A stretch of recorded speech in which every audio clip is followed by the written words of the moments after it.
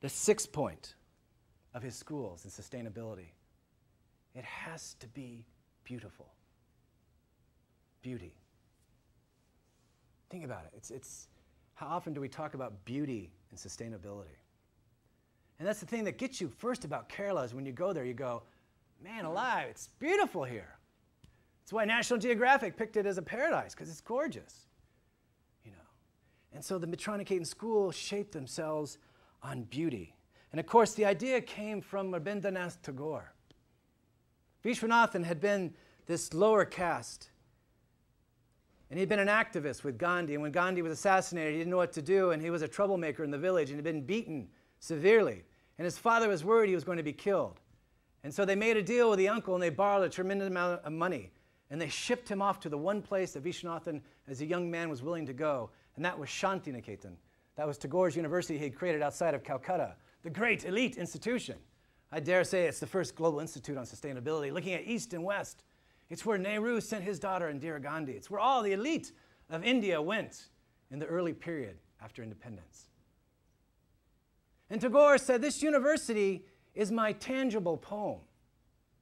He said, the children hunger for the epic, and we just give them facts. And so the idea of creating this university was this amazing place where you would have ideas. But Tagore became fed up with his universities. He said, they're all a bunch of lotus eaters, elitist.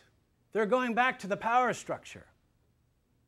They don't realize that this Shantiniketan was built in a completely destroyed and deforested area itself. And so he went down the road 7 miles to this mosquito-infested swamp and created Sriniketan as a rural institute in development, looking at village life.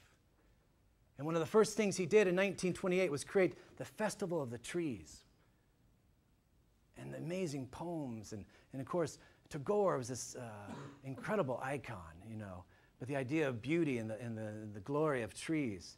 And Tagore, of course, has been written off as this kind of flowery, beaded, you know, this kind of a guru with this super long beard and his white robes, and he was gorgeous, and all the women were in love with him. And he won the Nobel laureate in 1913, and everybody thought he was sort of the great mystic. And they didn't realize that Tagore's great value in India was as an educator. The only man on this planet who wrote 2 national anthems for Bangladesh and India, who had his own music form, who had his own painting form, who wrote scores of novels and collections of stories and whatnot. But he said, what is most important to me was that little rural institute to see how we can live in beauty in our villages. And Vishwanathan took this back to Mitraniketan.